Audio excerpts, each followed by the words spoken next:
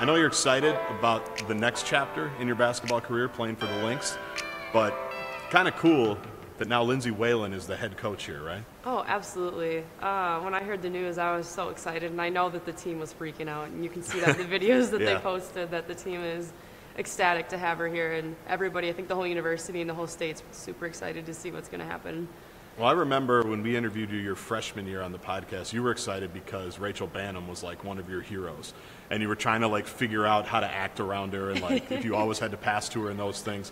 What do you remember? I mean, you're not as old as some of us who remember Whalen when she played here, but what do you remember about growing up where she really is maybe the face of women's basketball in general here in Minnesota? She just did everything. She was a scorer, a passer, a defender. She just did it all on the court. I remember that, and she did some crazy fun layups. I remember she had some nice finishes at the basket, and she found teammates so well. So and she's just had such a long, successful career that, I mean, her credentials add up to be a great head coach. What do you remember about the first time she came to practice with you guys, or the times that she came to practice with you guys? Well, the very first time I remember, I was just like, oh my gosh, Lindsay Whalen is in the house. Like, I was terrified but super excited, and got to meet her and kind of see how she interacted and played with us. And then she came back more and more. She came quite a bit this year in practice with us, so she definitely ups the level when she steps onto the court. Everybody's a little more serious, everybody's a little more locked in.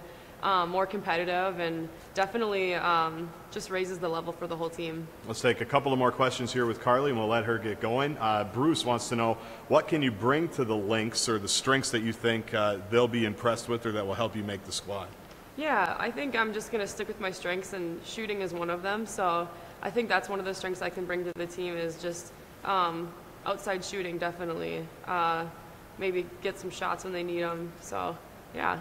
So what's the timetable now from when training camp starts and what you'll be doing between now and then? Yeah, training camp starts April 29th. So in between then, I'll just be working out a lot, getting shots up, probably going back and forth between there and the Mayo Clinic Center, getting shots up with them. So yeah, just really working on game until the training camp starts, which is big time. So last thing for you, Cheryl Reeve, I know said this to the media. I'm sure she said this to you as well.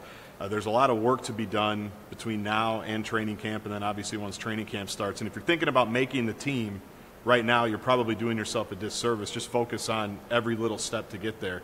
Did she relay that to you as well? Yeah, she did. Actually, when I met her right after the draft was over, she kind of told me, yeah, like, don't focus on just making the team, because you won't do your best if you're just worried about making the team. She goes, just take it day by day. Possession by possession, whatever drill we're doing, really stay in the moment and focus on that, and then you'll do a lot better from there, and it's a lot easier, not so stressful. Last thing, part two, question from Ben, says, congrats, first of all, on being drafted by the Lynx. Do you ever want to be a coach in the future? And then he also wants to know if you got to pick your number already that you will wear as a member of the Lynx. Yeah, I could see coaching in my future. I don't know at what level, but I think I definitely want to stay around basketball, and coach would be a blast. So, and as far as a jersey number, as of right now, I put down number 24. So, super excited to start a new number. Kobe Bryant, maybe? Kobe Bryant. I like that. That sounds good. Well, thanks for joining us today. Thanks for everything you did for the Gophers, and good luck as you try to make the Lynx here starting April 29th. And we'll make sure that this link is up. You can send it to the rest of your family that might not have been able to watch with your mom today. Awesome. Thank you. Thank you for having me.